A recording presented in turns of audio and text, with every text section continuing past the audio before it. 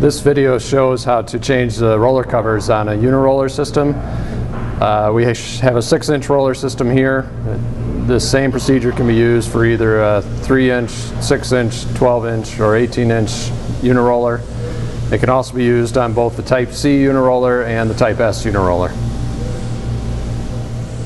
Tools that we recommend you use for the roller change procedure are a 5/8" open-end wrench, a 3/4" open-end wrench, an 1/8" flat screwdriver, a 3/16 flat screwdriver, a hard plastic tipped hammer, and just a solid rod that's less than a 1/2 inch diameter. This is 3/8", which is preferred, and the length of this rod should be longer than the roller cover that you want to change.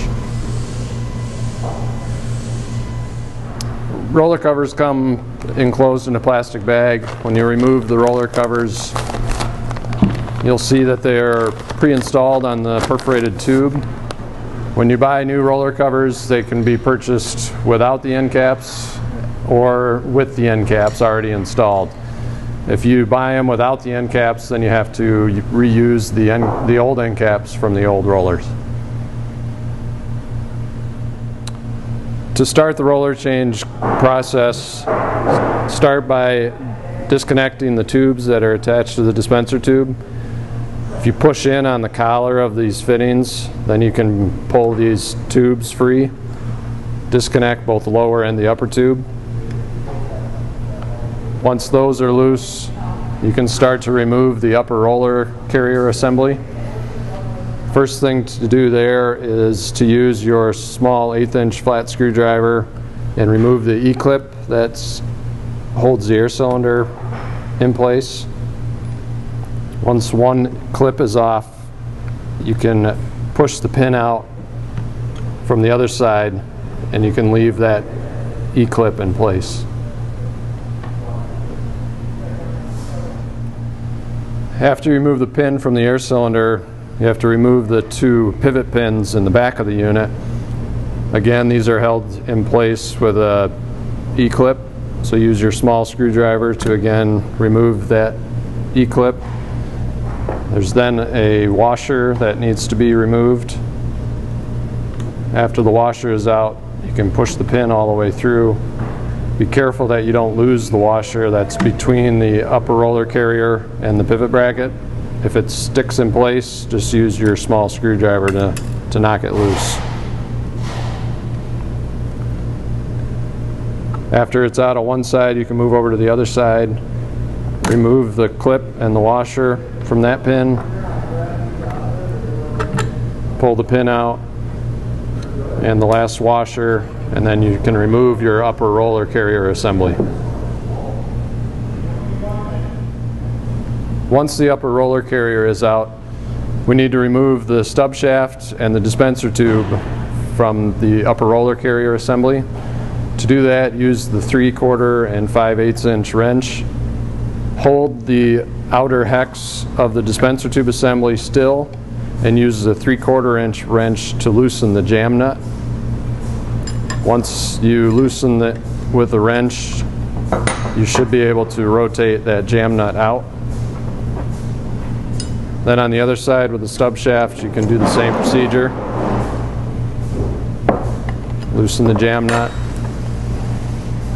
Once the jam nuts are loose, you can grab both the dispenser tube and stub shaft assembly and rotate both of them out of the upper roller carrier.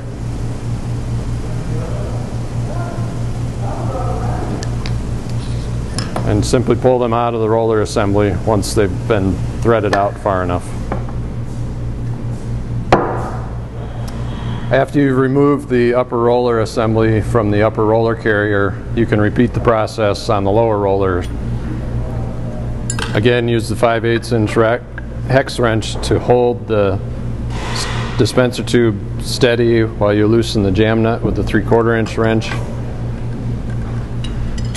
And do the same thing with the stub shaft on the other end.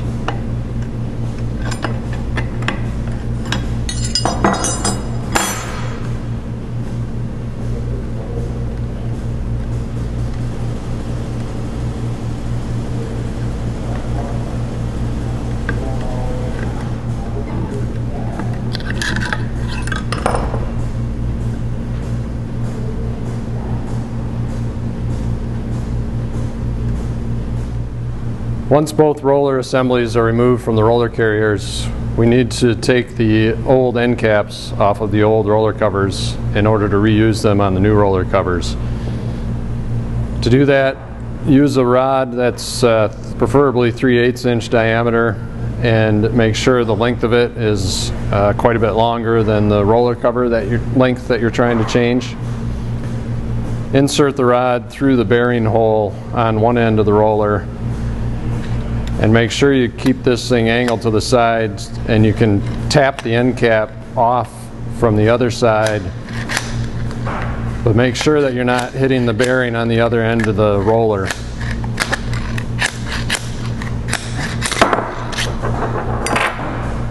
Once the roller end cap is off of one side of the roller, flip it around and tap the other end cap off. Once the old end caps are out of the old roller covers, they need to be installed in the new roller covers. You see on the end caps there's a flange here, and it's important that when we install these that we make sure that the perforated tube inside the roller cover is flat up against the flange all the way around the circumference of the end cap. So to install them, you insert one side of the end cap into the perforated tube, and then use the hard plastic tipped hammer to tap down the end cap all the way around the circumference of the roller. It helps to alternate sides as you're tapping it down in order to make sure that everything sits flush.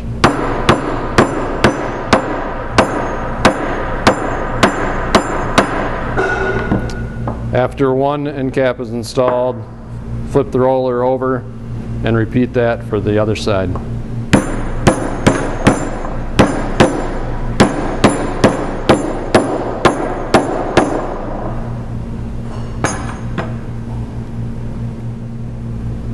Once the end caps are installed on both of the new roller covers, you can start to reassemble the rollers into the roller carriers.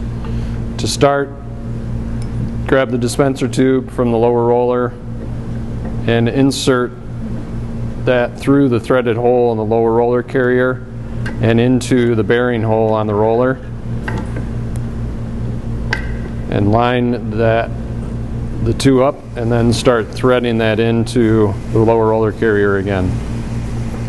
Use the stub shaft on the other end to support the other end of the roller. When reinstalling the new roller covers, it's important to position the dispenser tube so that the holes in the dispenser tube are facing up. You see on the hex there is a stamp with a number inside of a circle. That indicates the number of holes in your dispenser tube. It is also in line with all the holes in the dispenser tube. So when you install your dispenser tube assembly, make sure that you rotate your number so it's facing up. That way you know the holes in the dispenser tube will also be facing up. Once your dispenser tube is orientated in the right position, use your finger to tighten down the jam nut. Then use the 5/8 and 3/4 inch wrench to tighten the jam nut against the lower roller carrier. Again, hold the 5/8 inch hex steady and tighten with the 3/4 inch wrench. Once the lower roller cover is in place, you can reinstall the upper roller.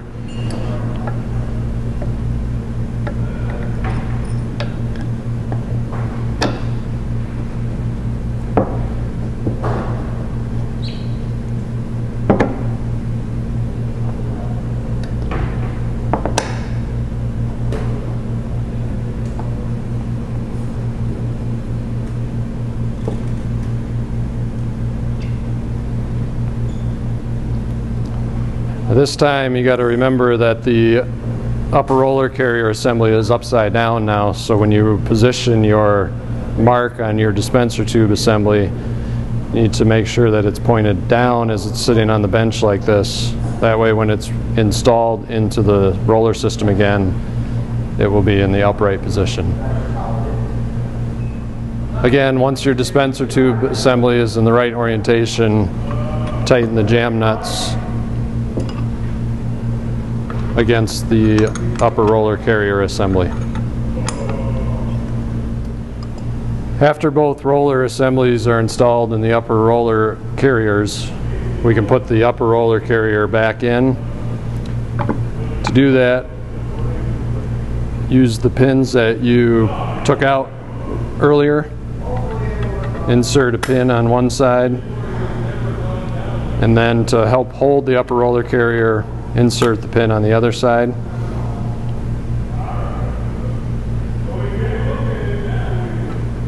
Install one of the washers between the pivot bracket and upper roller assembly.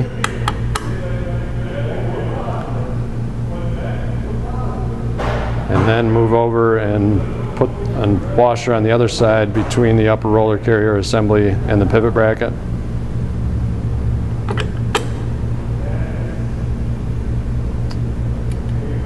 Add the other washer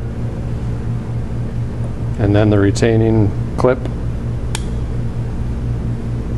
and do the same thing on the other side.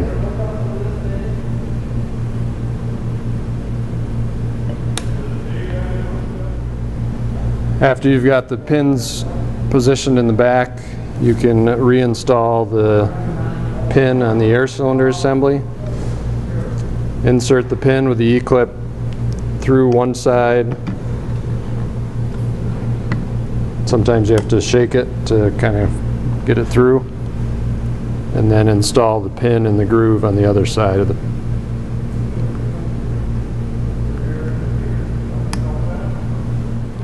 As a final check, just push the top roller down and make sure that it springs back freely.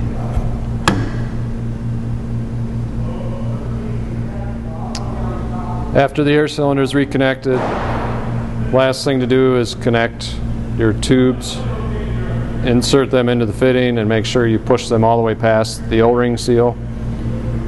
And make sure you do that for both the top roller and the bottom roller.